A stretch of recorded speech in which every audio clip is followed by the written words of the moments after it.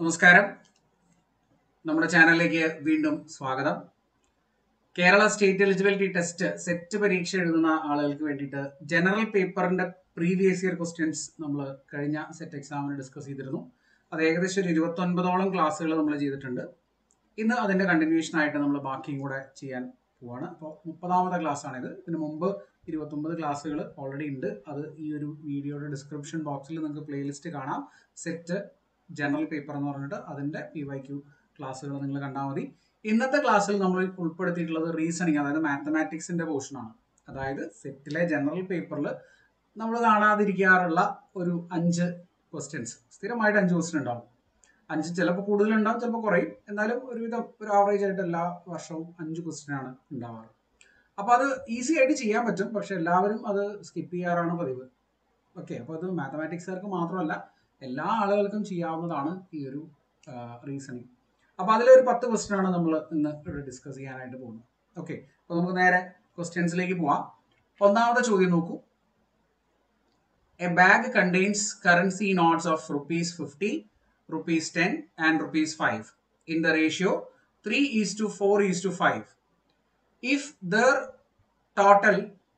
total value is 4,300, the number of ₹10 currency notes is. 50 രൂപയുടെയും 10 രൂപയുടെയും 5 രൂപയുടെയും currency notes ഒരു ബാഗിലുണ്ട്. അതിന്റെ ratio, എണ്ണത്തിന്റെ ratio ആണ് 3:4:5. ആ ടോട്ടൽ എമൗണ്ട് 4,300 രൂപ ഉണ്ടെങ്കിൽ 10 രൂപയുടെ എത്ര കറൻസി നോട്ട്സ് ഉണ്ടായിരിക്കും എന്നാണ് ചോദ്യം. 100, 40, 60, 80 കോമൺ ആയിട്ട് ജനറൽ PSC പരീക്ഷകൾക്ക് ചോദിക്കാറുള്ള ഒരു ചോദ്യമാണിത്, അല്ലെ? അപ്പൊ ആദ്യം നമ്മൾ ചെയ്യേണ്ടത് എന്താ? നമ്മൾ നോട്ട്സ് എഴുതാം. നോട്ട്സിന്റെ ഡിനോമിനേഷൻ നമ്മൾ ഇവിടെ എഴുതി വെക്കും. 50 രൂപയുടെ നോട്ടുണ്ട്, 10 രൂപയുടെ നോട്ടുണ്ട്, 5 രൂപയുടെ നോട്ടുണ്ട്. ഇനി ആ റേഷ്യോ, എണ്ണത്തിന്റെ റേഷ്യോയും കൂടെ നമ്മളിവിടെ എഴുതാം. റേഷ്യോ എന്താണ്? 3:4:5. ഇപ്പോ നിങ്ങൾ നോക്കിയാൽ നിങ്ങൾക്ക് മനസ്സിലാവും 50 രൂപയുടെ 3 നോട്ടല്ല, ആ റേഷ്യോ അനുസരിച്ച് നമുക്ക് 3 എണ്ണം ഉണ്ടെന്ന് പറയാം. അപ്പൊ ടോട്ടൽ ഇവിടെ ഡിനോമിനേഷൻ അനുസരിച്ച് നമുക്ക് 50 × 3 150 രൂപ ഉണ്ടെന്ന് പറയാം, അല്ലെ? 10 × 40 40 രൂപ ഉണ്ടെന്ന് പറയാം. 5 × 5 25 രൂപ ഉണ്ടെന്ന് പറയാം. ശരിയല്ലേ? ഇത്രയും രൂപയുണ്ട്, ഡിനോമിനേഷൻ അനുസരിച്ച് നമുക്ക് ഇത്രയും രൂപ ഉണ്ട് എന്ന് പറയാം.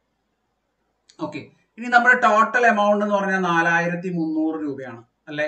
ആ 4,300 രൂപയെ ഈ ടോട്ടൽ കൊണ്ട് നമ്മൾ ഡിവൈഡ് ചെയ്യും. എത്രയാണ് വരിക? ടോട്ടൽ 190 പ്ലസ് 25 215 വരും, അല്ലെ? 215 ആണ് ടോട്ടൽ വരിക.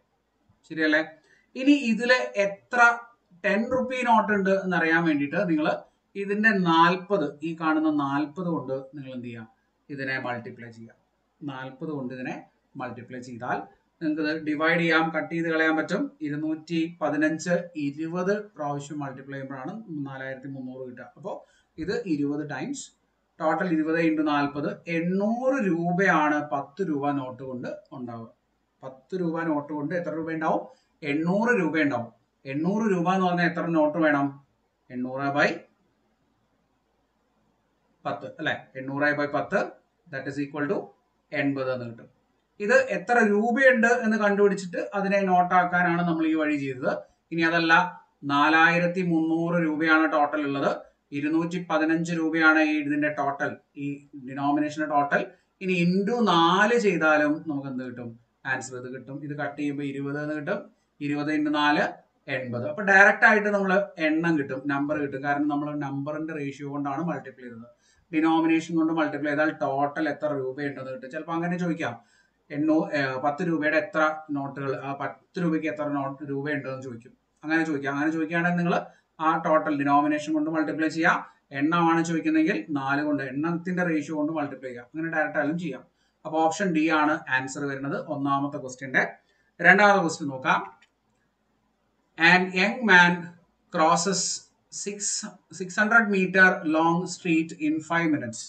What is his speed in km/h? Speed കണ്ടുപിടിക്കാനുള്ള ചോദ്യം, ഏറ്റവും സിമ്പിൾ ആയിട്ടുള്ള ചോദ്യം, അല്ലെ? ഡിസ്റ്റൻസ് ബൈ ടൈം ആണ് സ്പീഡ് എന്നറിയാലോ.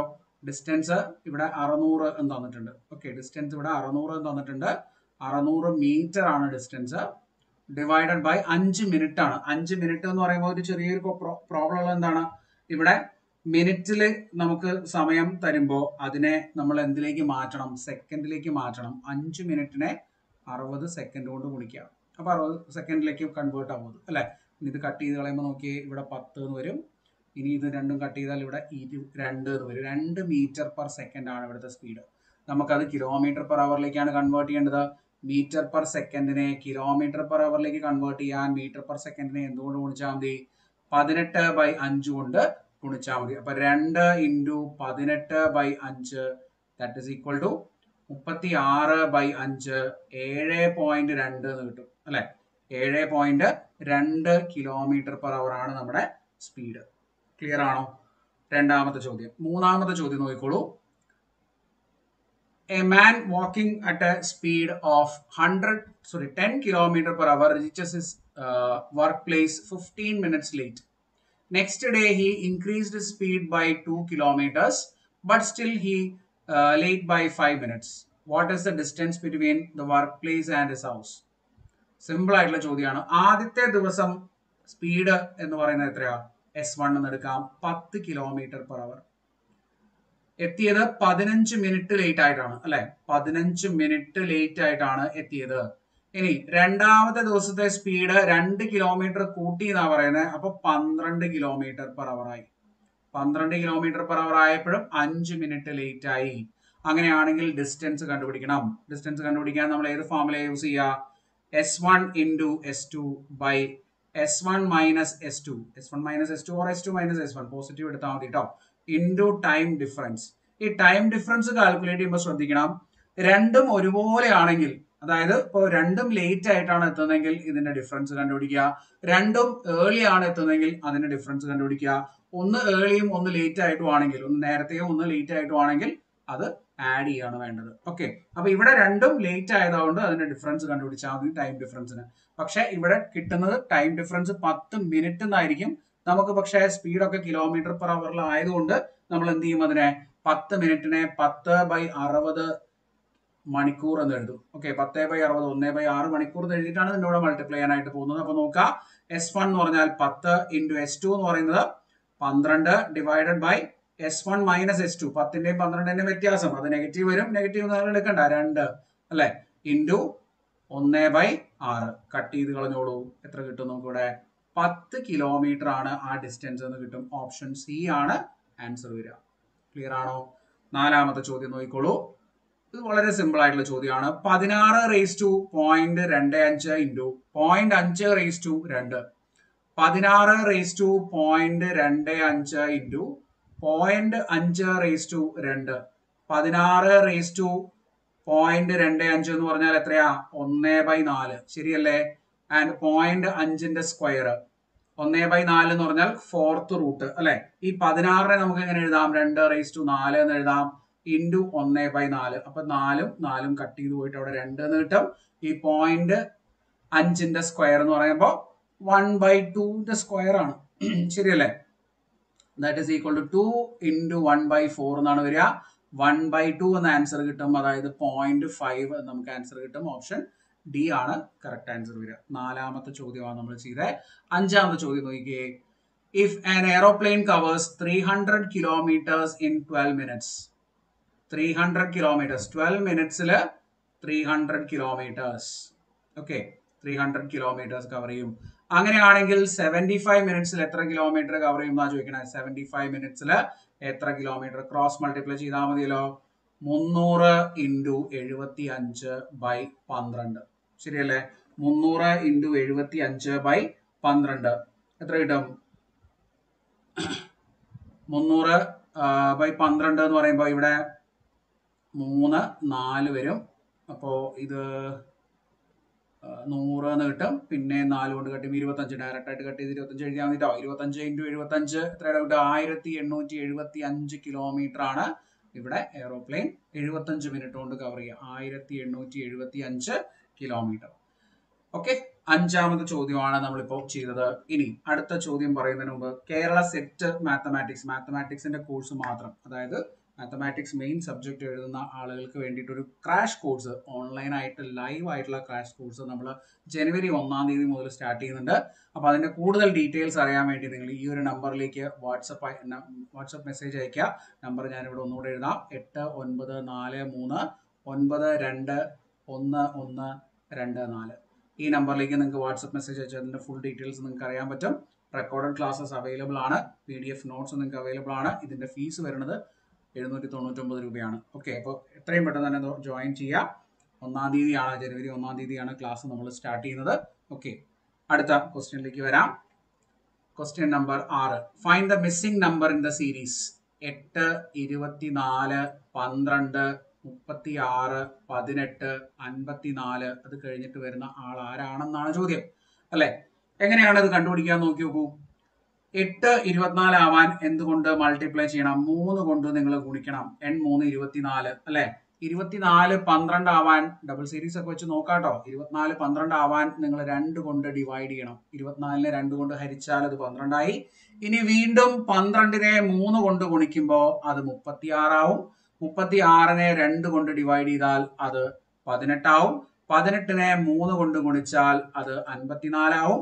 54നെ 2 കൊണ്ട് ഡിവൈഡ് ചെയ്താൽ 54ന്റെ പകുതി 27 എന്ന് കിട്ടും. ഓപ്ഷൻ ബി ആണ് കറക്റ്റ് ആയിട്ടുള്ള ആൻസർ. വളരെ സിമ്പിൾ ആയിട്ട് ചെയ്യാവുന്ന ചോദ്യമാണ്. 6. 7ാമത്തെ ചോദ്യം നോക്കൂ. If the average of 5 consecutive odd numbers is 21. 3 തുടർച്ചയായിട്ടുള്ള ഒറ്റ സംഖ്യകളുടെ ആവറേജ് എന്ന് പറയുന്നത് 21 ആണ്. ഈ ആവറേജ് എന്ന് പറഞ്ഞാൽ എപ്പോഴും നിങ്ങൾക്ക് അറിയാവുന്ന കാര്യം നടുക്കിലത്തെ വാല്യൂ ആണ്. ആവറേജ് എന്ന് പറഞ്ഞാൽ നടുക്കിലത്തെ വാല്യൂ ആണ്. ഇനി ഓഡ് നമ്പറുകൾ ആയതുകൊണ്ട് ഇത് കഴിഞ്ഞാൽ ഓഡ് നമ്പർ ഏതാ? 21 കഴിഞ്ഞാൽ 23, 21ന് മുമ്പ് 19 അല്ലെ. 21ന് മുമ്പ് 19. ഓപ്ഷൻ ഡി ആണ് കറക്റ്റ് ആയിട്ടുള്ള ആൻസർ. ഓഡ് നമ്പറുകളാണേ, ശ്രദ്ധിക്കണേ. വളരെ സിമ്പിൾ ആയിട്ട് ചെയ്യാം. 8ാമത്തെ ചോദ്യം നോക്കിക്കോളൂ. How many cubes having sides 7 cm can be made from the cylinder with height 196 cm and radius 14 cm? അതായത് 196 സെന്റിമീറ്റർ ഹൈറ്റും 14 സെന്റിമീറ്റർ റേഡിയസുമുള്ള ഒരു സിലിണ്ടറിൽ നിന്നും 7 സെന്റിമീറ്റർ സൈഡുള്ള എത്ര ക്യൂബുകൾ ഉണ്ടാക്കാം എന്നാണ് ചോദ്യം. ക്യൂബുകളുടെ എണ്ണമാണ് നമ്മളോട് ചോദിക്കുന്നത്. അപ്പൊ ഇങ്ങനത്തെ ക്വസ്റ്റ്യൻസ് ചെയ്യുമ്പോൾ എണ്ണം കണ്ടുപിടിക്കാൻ, നമ്പർ കണ്ടുപിടിക്കാൻ എന്താണ് നമ്മൾ ചെയ്യേണ്ടത്? Number is equal to larger volume, വലിയ വോളിയം, ലാർജർ വോളിയം, വോളിയത്തിന്റെ ക്വസ്റ്റ്യൻ ആണിത്, divided by smaller volume. Volume വെച്ച് ഡിവൈഡ് ചെയ്താൽ മതി, നമുക്ക് ആൻസർ കിട്ടും. ഇനി വലിയ വോളിയം എന്ന് പറഞ്ഞാൽ സിലിണ്ടറിന്റെ വോളിയം ആണ് അല്ലെ. എന്തായിരിക്കും വരിക? സിലിണ്ടറിന്റെ വോളിയം കണ്ടുപിടിക്കാനുള്ള equation πr² h divided by ക്യൂബിന്റെ volume എന്താ? a cube. ശരിയല്ലേ? πr എന്ന് പറയുന്നത് ഇവിടെ 14 ആണ്. 14ന്റെ square 14 × 14 × 196 divided by a cube. a എന്ന് പറയുന്നത് 7 ക്യൂബ് ആണ് വരിക. 7 × 7 × 7 എന്ന് ഞാൻ എഴുതും. ഇത് രണ്ടും കട്ട് ചെയ്യുമ്പോൾ ഇവിടെ 2 വരും. ഓക്കെ, ഇത് കട്ട് ചെയ്യുമ്പോൾ ഇവിടെ വരുന്നത് 96ഉം 196ഉം 7ഉം കൂടെ കട്ട് ചെയ്ത് കഴിഞ്ഞാൽ എനിക്ക് തോന്നുന്നു അവിടെ 28 ആണ് കിട്ടാൻ തോന്നുന്നു അല്ലെ. 28 കിട്ടും. ഓക്കെ, 28. ഇനി ബാലൻസ് നമുക്ക് എന്ത് ചെയ്യണം? ഇവിടെ പൈ ഉണ്ട്. പൈനെ നമുക്ക് 22/7 എഴുതാം. 22/7 × 2 × 2 × 28. ഇത് കട്ട് ചെയ്ത് കളയുമ്പോൾ വീണ്ടും ഇവിടെ 4 എന്ന് കിട്ടും. അപ്പോൾ 22 × 4 × 4 ആൻസർ വരുന്നത് 352 എന്നാണ്. 352 ക്യൂബുകൾ നമുക്ക് കണ്ടുപിടിക്കാനായിട്ട് പറ്റും. ഓക്കെ, അടുത്തത് 9ാമത്തെ ചോദ്യം. വളരെ സിമ്പിൾ ആയിട്ട് ചെയ്യാവുന്ന ചോദ്യമാണ്. BEHK, അടുത്തത് CFIL, അടുത്തത് DGJM. അടുത്തത് എന്താണെന്നാണ് ചോദ്യം. അപ്പൊ നോക്കൂ, ബി കഴിഞ്ഞാൽ ആദ്യത്തെ ലെറ്റർ, ബി കഴിഞ്ഞിട്ട് തൊട്ടടുത്തത് BC, സി കഴിഞ്ഞിട്ട് ഫസ്റ്റ്, അടുത്തത് ഡി കഴിഞ്ഞാൽ അടുത്തത് എന്തായിരിക്കും? ഇ ആയിരിക്കും. അപ്പൊ ഫസ്റ്റ് ലെറ്റർ ഇ ആണ്. എല്ലാത്ത ഓപ്ഷന്റെയും ഫസ്റ്റ് ലെറ്റർ ഇ ആണ്. അതുകൊണ്ട് കാര്യമില്ല. നമുക്ക് സെക്കൻഡ് ലെറ്റർ നോക്കാം. ഇ കഴിഞ്ഞാൽ പിന്നെ എഫ്, തൊട്ടടുത്ത ലെറ്റർ തന്നെയാ അല്ലെ. ഇ എഫ് കഴിഞ്ഞാൽ ജി കഴിഞ്ഞാൽ പിന്നെ എച്ച്. അപ്പോൾ EH ആണ് വരിക. EH വരുന്ന ഒരു ഓപ്ഷനേ ഉള്ളൂ, അത് തന്നെയായിരിക്കും ആൻസർ. ഒന്നും കൂടെ കൺഫേം ചെയ്ത് നോക്കൂ. എച്ച് കഴിഞ്ഞാൽ HIJK. അപ്പൊ ഇവിടെ കെ ആണ് വരേണ്ടത്. എസ് ഇവിടെ കെ ആണ്, കറക്റ്റ് ആണ്. KLLMMN, ഇവിടെ N ആണ് ലാസ്റ്റ് വരിക. Yes, correct. ഓപ്ഷൻ ബി തന്നെയാണ് ആൻസർ വരിക. ലാസ്റ്റ് ക്വസ്റ്റ്യൻ നോക്കൂ. 10ാമത്തെ ചോദ്യം. The sum of 3 consecutive odd numbers is 42.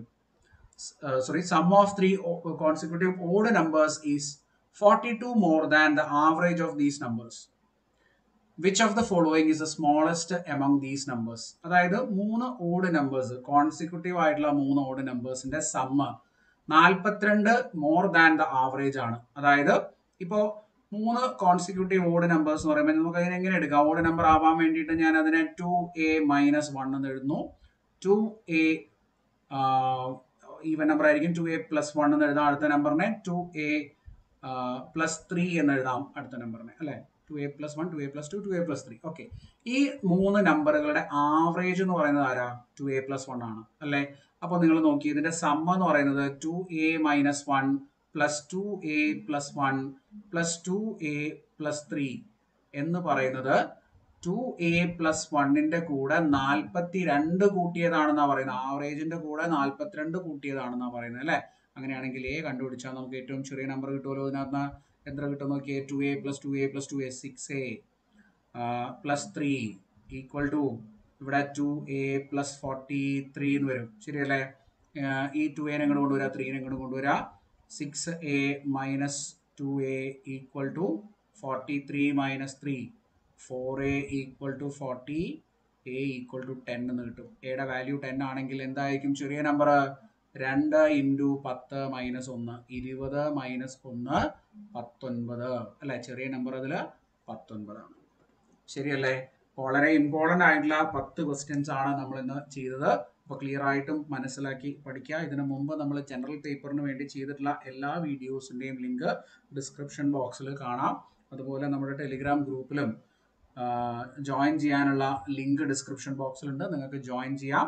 Crash കോഴ്സിന്റെ കാര്യം മറക്കണ്ട. മാത്തമാറ്റിക്സ് മാത്രം എക്സാം എഴുതുന്ന, അതായത് മാത്തമാറ്റിക്സ് മെയിൻ എഴുതുന്ന ആളുകൾ ക്രാഷ് കോഴ്സിൽ ജോയിൻ ചെയ്യാൻ നമ്മുടെ താഴെ സ്ക്രോൾ ചെയ്തു പോകുന്ന നമ്പറിൽ വിളിക്കുക, അല്ലെങ്കിൽ വാട്സപ്പ് മെസ്സേജ് അയക്കാം. വിളിച്ചാൽ കിട്ടണമെന്നില്ല, വാട്സപ്പ് മെസ്സേജ് അയച്ചാൽ മതി. ഓക്കെ, അതിന്റെ ഡീറ്റെയിൽസ് നിങ്ങൾക്ക് ഇൻഫർമേഷൻ ആയിട്ട് കിട്ടും. അപ്പോൾ വീണ്ടും അടുത്ത ക്ലാസ്സിൽ കാണാം. Thank you, by.